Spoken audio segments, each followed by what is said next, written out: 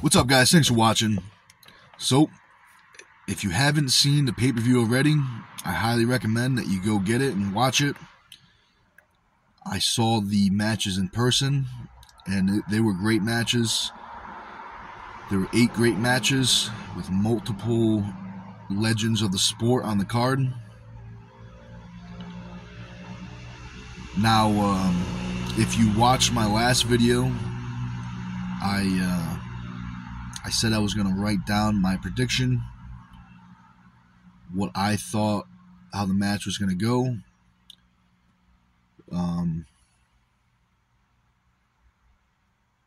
So here is my prediction.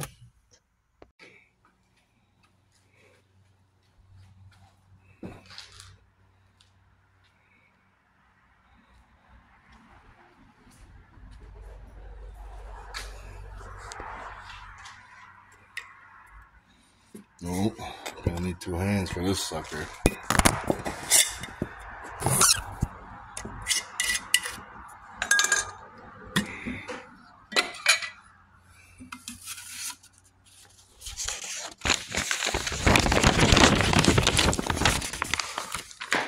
So, that's what I predicted.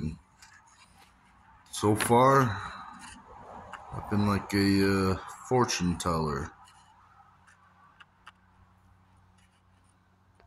So I wrote that down, I want to say either Wednesday or Thursday.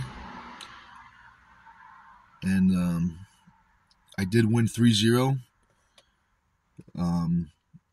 That being said, it was a lot closer than it looked.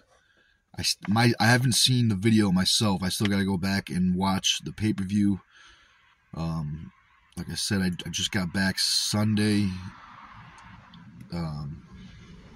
around noon, so I haven't even been back in the States a full day yet. But I definitely want to see the video myself. But yeah, it was a lot closer than it looked. Mike was extremely strong. I could feel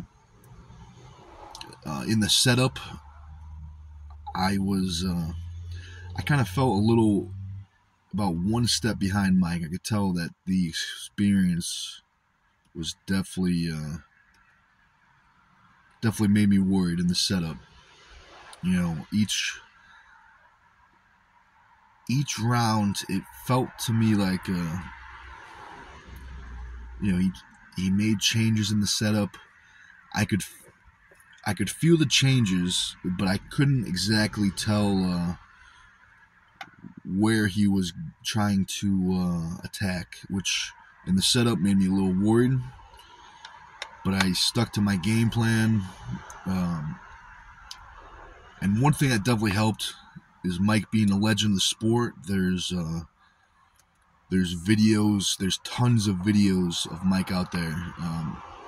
You know, there's 30 years plus of videos I was able to watch and study. So I watched a ton of video on Mike. By the time I got to meet Mike, I already felt like I kind of knew him already. So I think that really helped me in this match, being able to study Mike's style and his directions. One thing I knew, I definitely did not want to get stuck in Mike's hook. Mike can top roll, he can press, but in my opinion, Mike's hook is his most dangerous weapon. It's very, very sticky. There's a lot of power. And, yeah, if you're pulling Mike, I would say stay out of his hook. Now,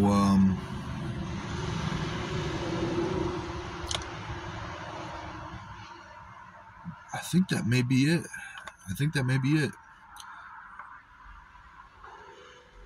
I want to say thank you to Magda.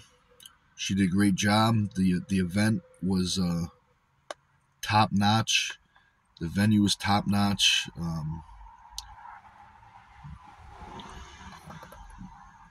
I'm pretty sure all the athletes would feel similar to me in terms of she made us feel like actual professional athletes. Hooking us up with the food and drinks, and make sure we have rides everywhere. She really did a good job, and the whole entire crew. There were a lot of moving parts, and there were some small problems, but they fixed them very quick, and they did great. I would like to work with them again in the future, because I can only imagine what the next one is going to look like, but we'll see. And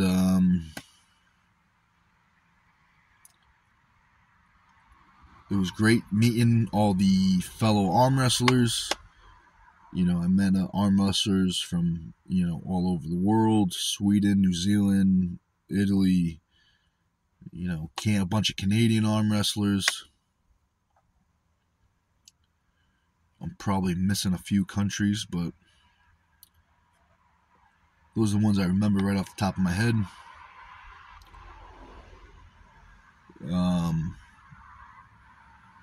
I met my first slap fighter, if that's something you guys are interested in. Wasn't able to talk to him because I don't speak Polish and he doesn't speak English, but we were able to smile at each other, so I'll take that as a win. That's a win.